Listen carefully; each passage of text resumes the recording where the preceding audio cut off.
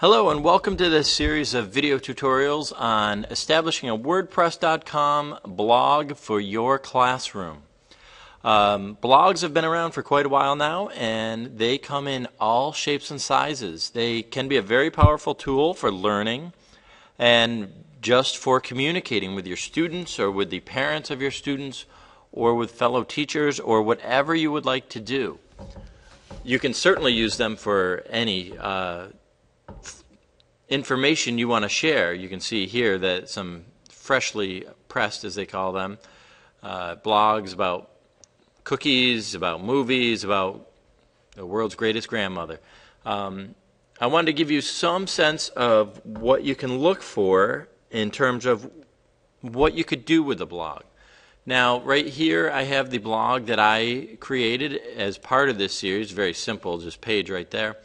And there's not a lot of bells and whistles here. I don't have much in terms of an archive. I've only made I think the one post here. I don't have categories and all that. But some other popular educational blogs, you have Cool Cat Teacher, and this has a whole bunch of different resources with it. You can see that she's got some books and some freebies and all sorts of different things that you can look at. Another one that I've been watching a little bit more closely, so this is about education and how to work with students. This second one, I'm a biology teacher, and this is another biology teacher. As you can see, Miss Baker up in the Northeast here created the site and maintains it with her students, and they actually do posts here. You can see that she does some posts and then some of the students do posts. And so you can see it's a pretty dynamic page, and the kids get very into it, and it's a great way for them to process the information and to learn. And obviously this is open to the public. Again, that invites students to really put some thought into what they've been doing. And another one, another one favorite of mine that I look at now and then, is the Fishbowl, Carl Fish. This is more about education and not so much.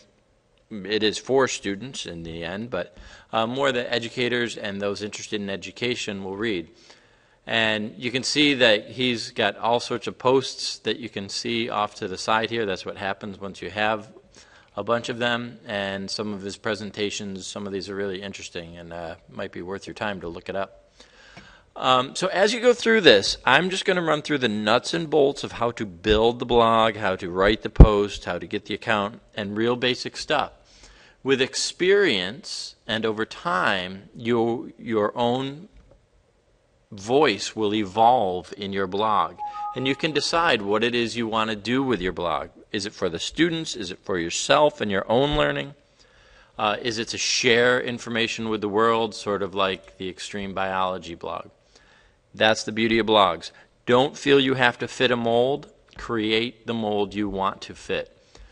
So that's a little bit of an introduction, and now you'll move on to registering and getting all of your blog information together and start blogging.